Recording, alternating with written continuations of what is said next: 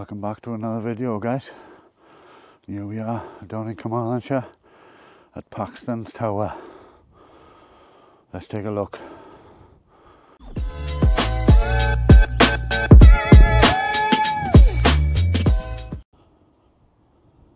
Perched on a hill above the village of Llanarthne, Paxton's Tower looks out on the Towy Valley.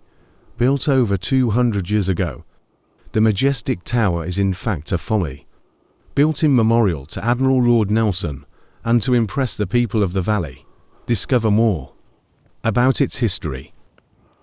The tower was built in 1811 by Sir William Paxton, owner of Middleton Hall, where the National Botanic Gardens of Wales are today. Sir Paxton was a friend of Admiral Lord Nelson and wanted to commemorate his victories, so had the tower built in his honour. There were originally inscriptions on the tower on 3 sides, in English, Welsh and Latin. These do not survive, but this is what we know they said in English. To the invincible commander, Viscount Nelson, in commemoration of the deeds before the walls of Copenhagen and on the shores of Spain, of the empire everywhere maintained by him over the seas, and of the death which in the fulness of his own glory, though ultimately for his own country and for Europe, conquering, he died. This tower was erected by William Paxton.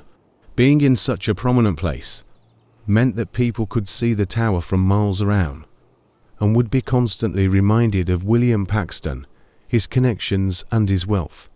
Visitors to the estate would have enjoyed carriage rides to the tower for celebratory banquets.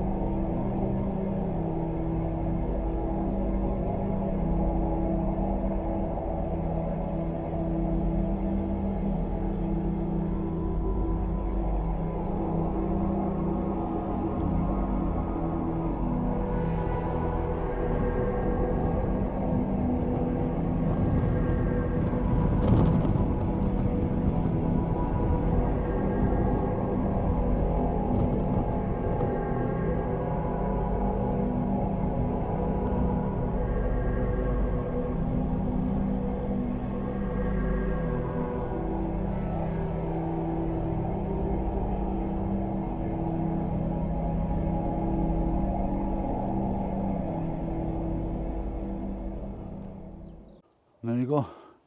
If you enjoyed this video, don't forget to like, comment and subscribe, and we'll see you all in the next one.